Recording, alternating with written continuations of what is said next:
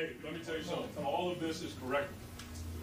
We're in this situation right now because we put ourselves in this situation. I mean in a good way. We got 3 games to win 2. That's how you got to look at it. You can't have your heads down right now. You got to stay together. That's the deal. What happened tonight is correctable.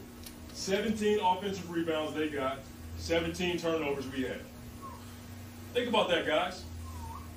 We had a 21-point fourth quarter. We're making it hard on ourselves, okay? But we can't have our heads down. It's emotionally tough. But we got to know we put ourselves in this position. We got home court advantage. You got to keep your spirit high. That's the deal. Ever since I've been here, we talked about everything you want is on the other side of hard. This is hard.